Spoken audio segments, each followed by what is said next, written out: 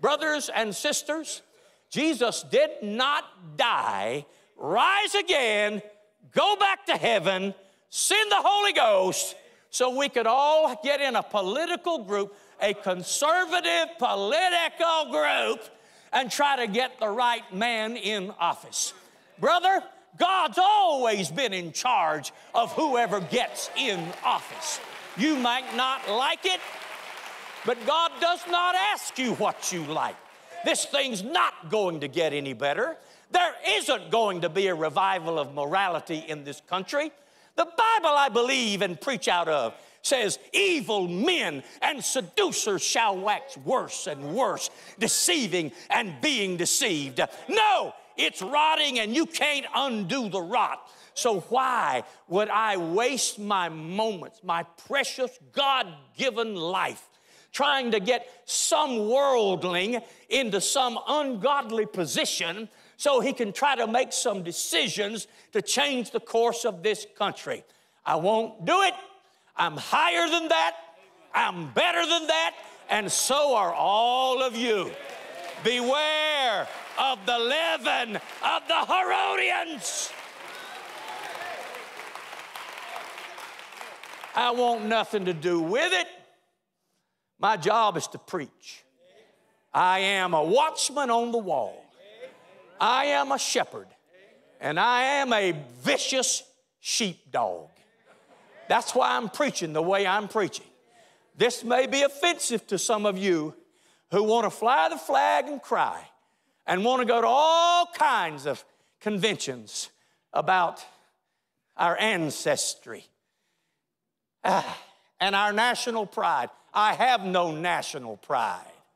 All of my glory goes to Jesus. I don't know how long ago it was I preached this, but here we go again. I am not proud to be an American. I am thankful to be one. You have no right to be proud of anything, but you are called on to be thankful for all things. I'm thankful I was born here. I'm thankful for what I've enjoyed in this country, but this is not my home. My citizenship is in heaven, from whence we look for the Lord Jesus Christ, who's going to change these vile bodies that they may be fashioned like unto his glorious body. You hear me preaching, Ron?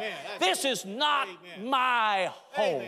I got a little more time left, and as long as I'm here, I'm going to do exactly what I'm doing right now. I'll not get caught up with movements. I'll not get caught up with popular attractions. There is nothing more important than preaching the gospel of the Lord Jesus Christ.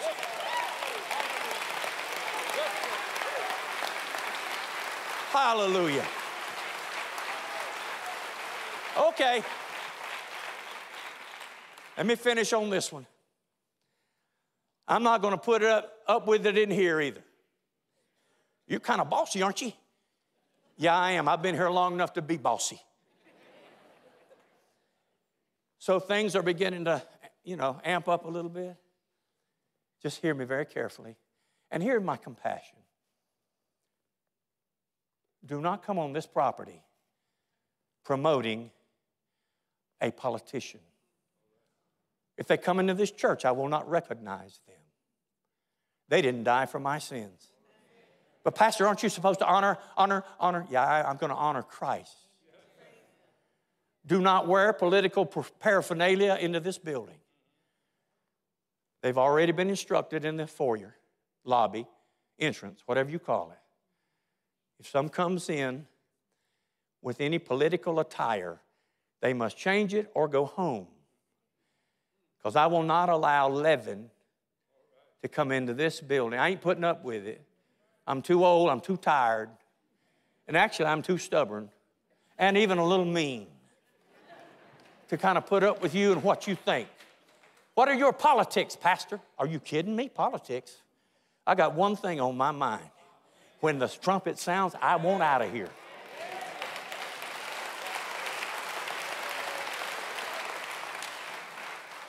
Don't you ever forget, the leaven of Herod has done some very devious things in years gone by.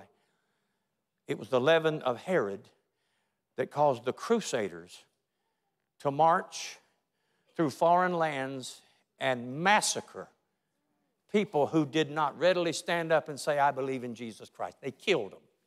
Even if some of them were Muslims, Jesus said, that ain't the way this kingdom operates. Put your sword up, Peter. If you draw the sword, you'll die by the sword. He said, you are people of peace. When they slap you on one cheek, turn the other cheek. It is not your job to put people in office. I am God. I am sovereign. I rule the affairs of men. I put them in and I take them out, and that's not your business. Your business is to love the place where you live enough to pray for it. Hey, if you're an American citizen, pray for the country. Pay your taxes. How about that? If you love it, pay your taxes. Be the best citizen you can possibly be. But always remember that this citizenship is secondary. Where you're going, there is no politics. Where you're going, there's only one leader. Where you're going, hallelujah, there'll be no votes. Hallelujah. There'll be no Constitution. There'll be no Bill of Rights. You'll be in the presence of the Creator of the whole universe, and He'll be King of kings and Lord of lords. Give Him praise.